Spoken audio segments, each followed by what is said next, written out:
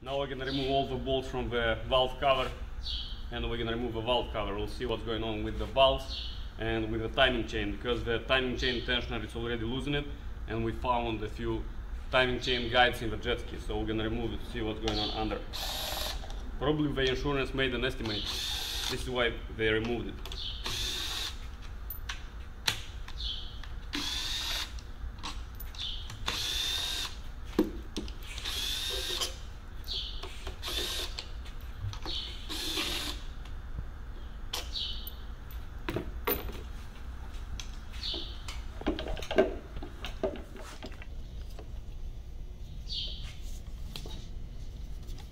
The valve cover have a gasket. The gasket looks good, so we're gonna put it on the side and take a look here. As you can see, the timing chain already was removed, so in case if somebody was trying to spin the engine, there is a probability that the valves are already bent inside. I don't know if you can see it, there is a timing chain guide inside. It fell down right there, and I don't see the timing chain at all. Probably they forgot to put it back, or it's on the bottom somewhere there. We're gonna remove the camshafts. The chain? Yeah. Let me see. I don't know if you can see, but the chain is right there on the bottom. I barely can see it. So now we're gonna remove the camshafts, the intake and exhaust camshaft, and after we're gonna remove the cylinder head.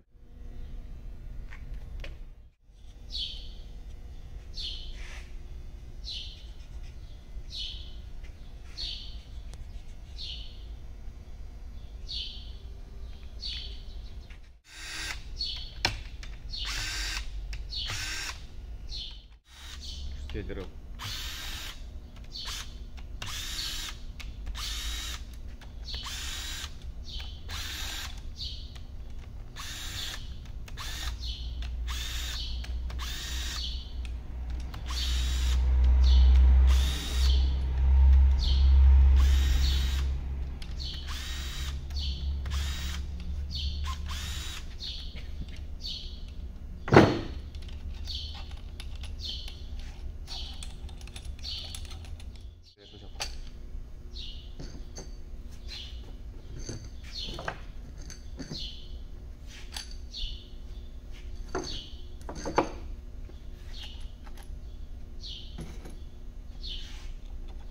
Когда не пропахнал, то знаешь, щет, короче.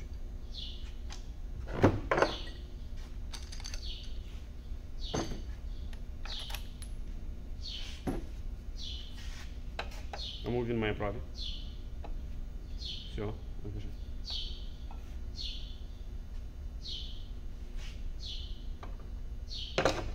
The exhaust camshaft. And this is our intake camshaft.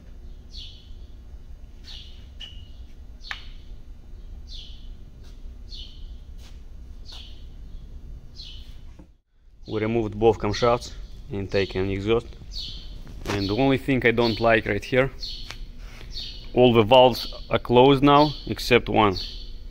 This one, the exhaust, one of the exhaust valves, it's still open. There is a probability that the valve is bent. This is why it's not closing all the way, or the spring is broken. So now we're gonna remove the cylinder head and see what's going on inside.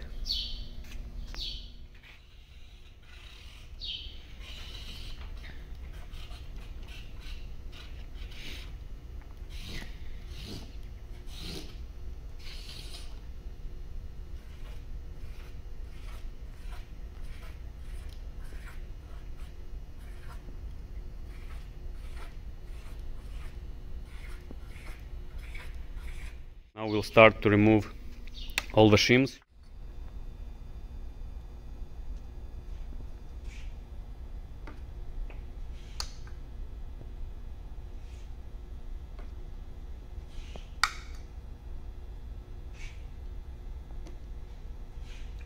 Start. Esta punta não se põe, essa se escuta lá o urmo.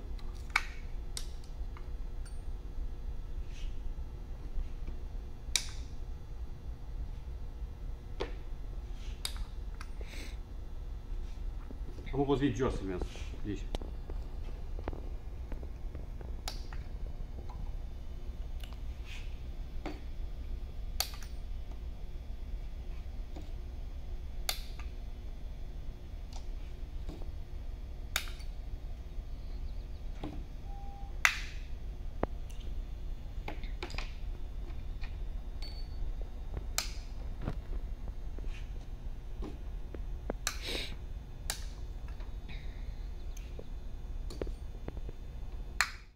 As you can see, inside there is a shim.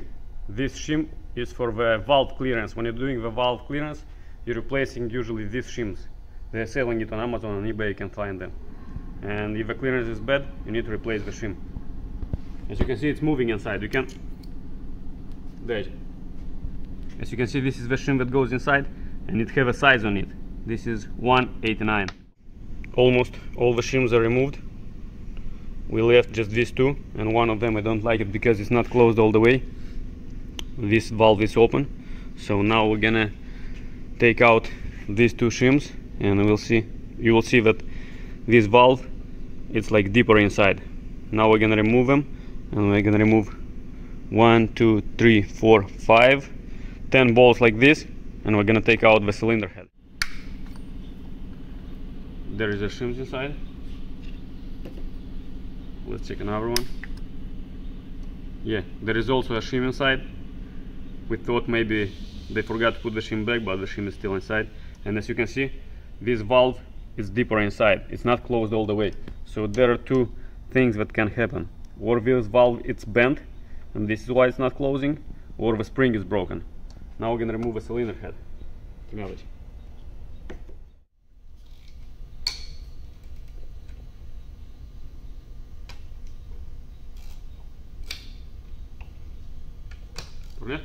Mm-hmm.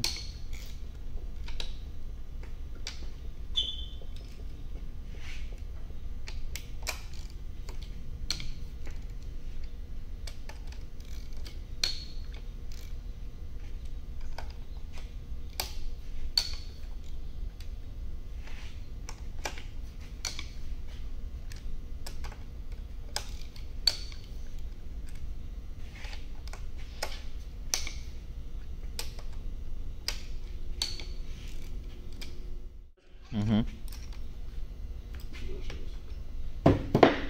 Так, не зло.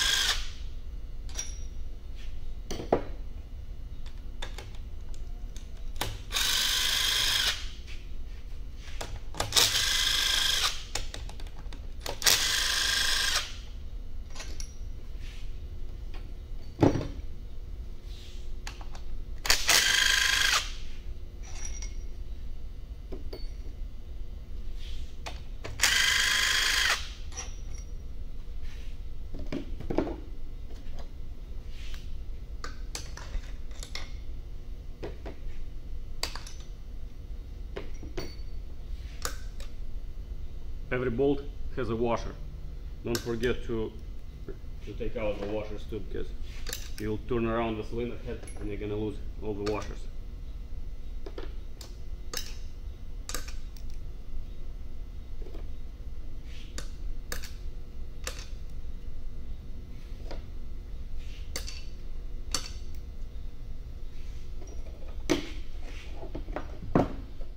Now, before we are gonna remove the cylinder head, we need to remove the chain tensioner. It's attached into bolts here, and one bolt that is going into the block. So now we're gonna take it out. Actually, if you want, you can remove it together with the tensioner, but before removing, you should remove this bolt that is holding the dipstick, because it's attached the bottom piece to the lower engine part of the engine, and this one is going to the cylinder head. So now we're gonna take it out. Now we're gonna remove the chain tensioner. The upper bolt has two washers. As you can see, each side has a washer, don't lose them, and two bolts like this. All the bolts are removed. So now we're gonna remove the cylinder head. This is the gasket.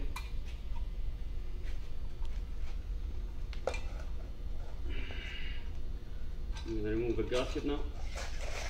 It goes like this. From the top everything looks good except this exhaust valve that is open. And right now, look from the bottom, you will see it, that is open. As you can see, the only valve that is open is this exhaust valve. The cylinder head is removed, and look inside, the cylinder are rusted because it was water inside, and I don't know, for looks like it was sitting for not so long actually, because it doesn't look so bad. I'll try to use some brake cleaner or something and try to clean this rust. I hope the cylinder is still good, because like doesn't look like it was sitting for such long time. So now we're gonna try to clean the cylinder. Michael, say hi. Hi.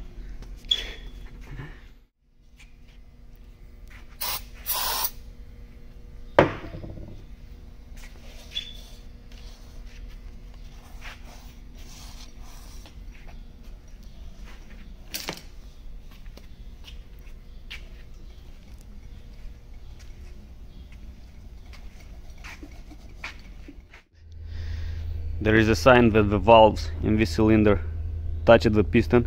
As you can see, there is a mark and there is a mark. And also, this piston is stuck, is not moving at all. There is a probability that the piston rod is broken. This one is moving, this one is moving, this one is moving, and this one is stuck. So now I will try to spin the crankshaft, and you will see which one is moving. These two are moving. The last one, it's moving, and this one, it's not moving at all.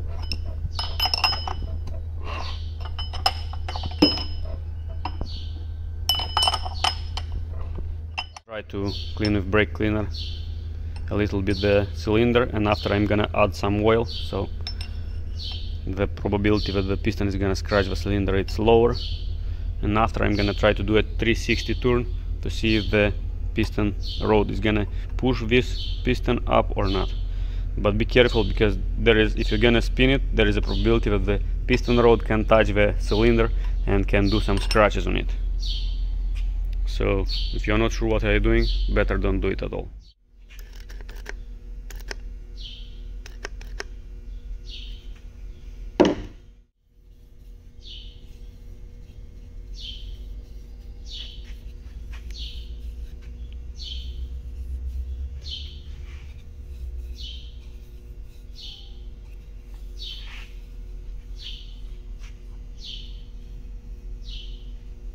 Now we're gonna do a 360 turn of the crankshaft, and you will see how three pistons are moving and one is stuck.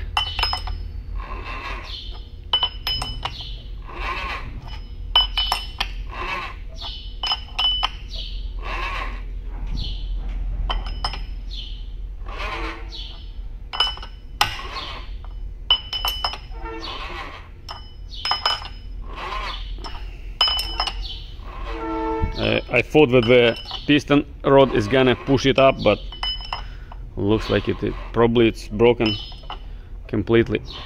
I used some engine oil, and now we can freely spin the crankshaft, and you see all the cylinders moving except this one.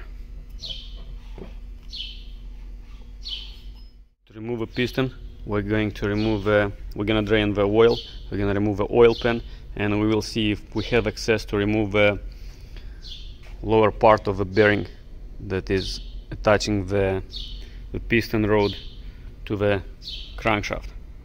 Probably there are broken parts in the oil pan of the piston rod. I'll try to spin it and to drain the oil, because on the bottom I don't see any bolts, so I will try to spin it. Here on the side it's one bolt, probably that one is the drain plug. So let's spin it and see what we can do.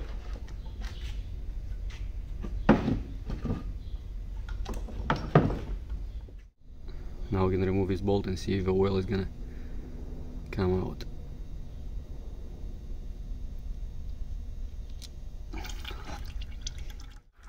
Looks like the oil has some water in it.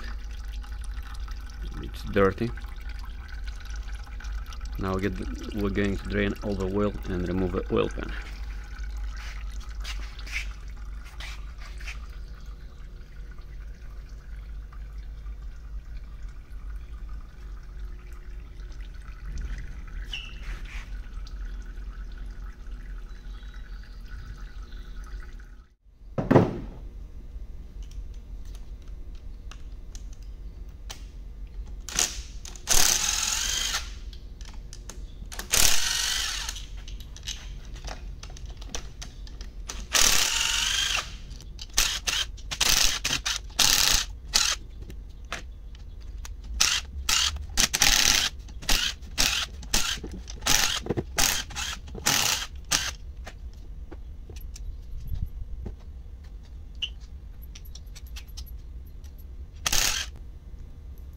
We just removed all the bolts around the oil pan.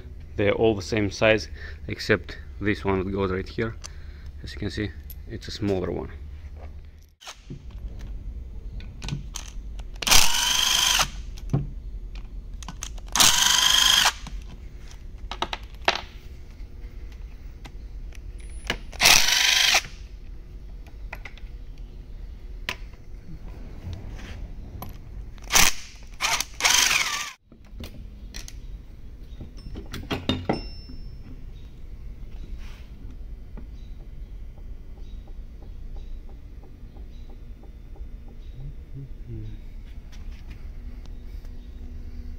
There is a timing chain inside, and now, as you can see, we're able to remove a oil pan.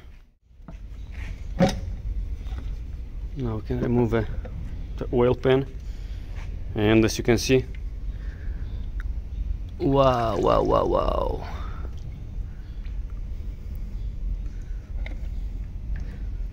Even the engine block on the bottom, it's cracked. You can see a big crack right here. And these are the parts from the engine bay. This is our piston rod. We can find all the parts, and after we can solve the puzzle. Here is one more part. It's aluminum part from the engine. It was somewhere here, as you can see. Here it's supposed to be closed. Here is another piece of aluminum, and inside there it's another part of the piston rod.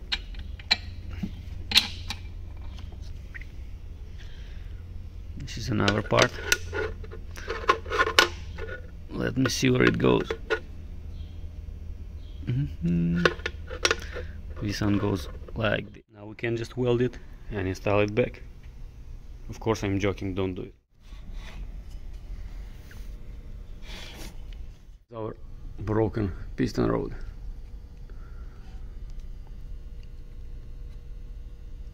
As you can see, this is another part of a puzzle. The bottom piece of a piston rod.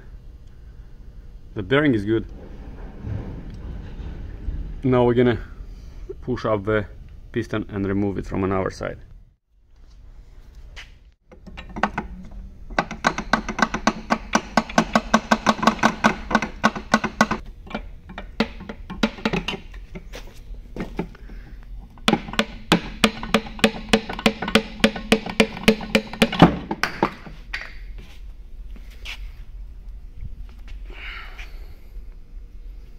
And this is our piston.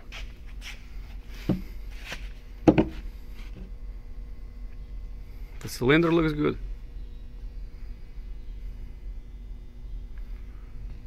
So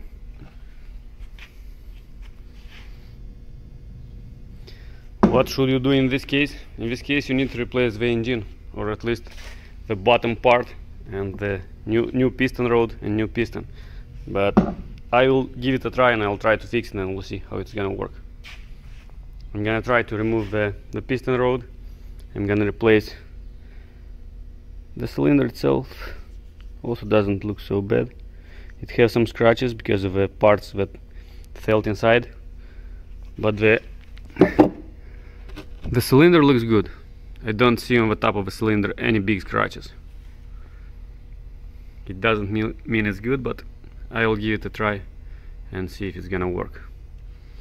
And as you can see, it have two rings, 1, 2, and the lower one, it's for the oil.